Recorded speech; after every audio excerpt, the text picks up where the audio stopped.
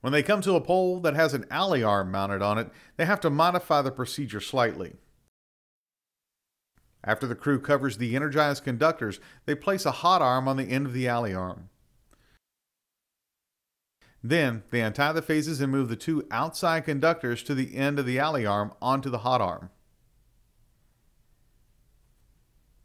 The crew must ensure that there is enough clearance to move the two outside conductors onto this hot arm. Your situation may dictate a change in this type of procedure. On this side of the pole, a special type of hot arm with a pole strap will be attached directly to the pole.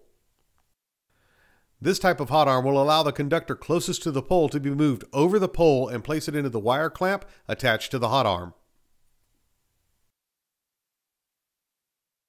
Then, line workers install the stringing dollies and the pilot lines. On most reconductoring jobs, temporary grounding attachments may also be required. Next, the crew moves to the main feeder pole.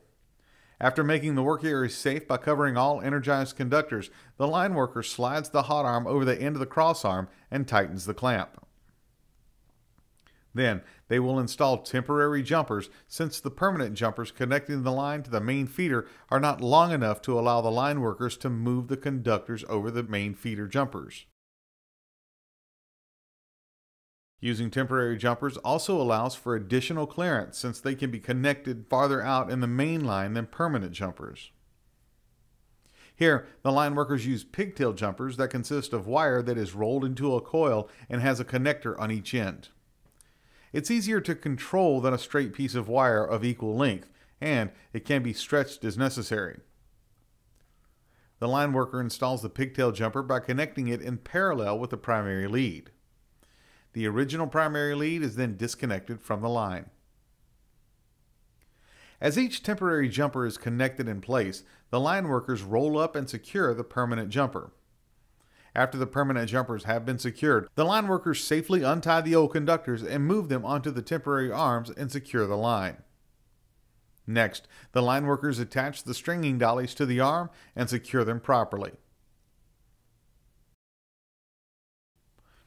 The pilot lines are then installed so that they do not interfere with the existing energized phases.